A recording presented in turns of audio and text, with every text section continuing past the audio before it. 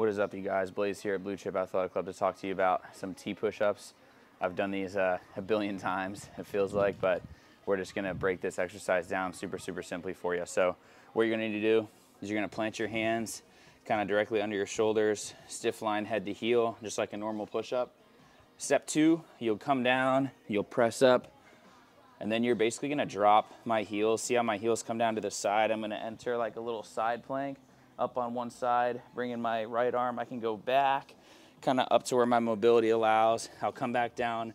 Notice how my toes end in that kind of balanced position. Then I'll come down and press, and now my heels are dropping away. Hand's gonna come up here, and I'm basically just gonna floss side to side.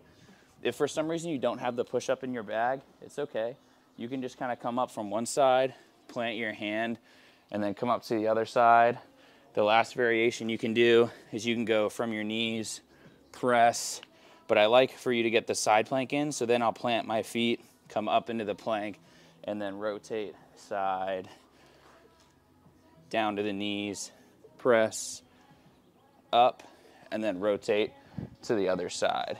So those are the T push-ups. Let us know if you guys have any questions, and we'll see you in the next one later.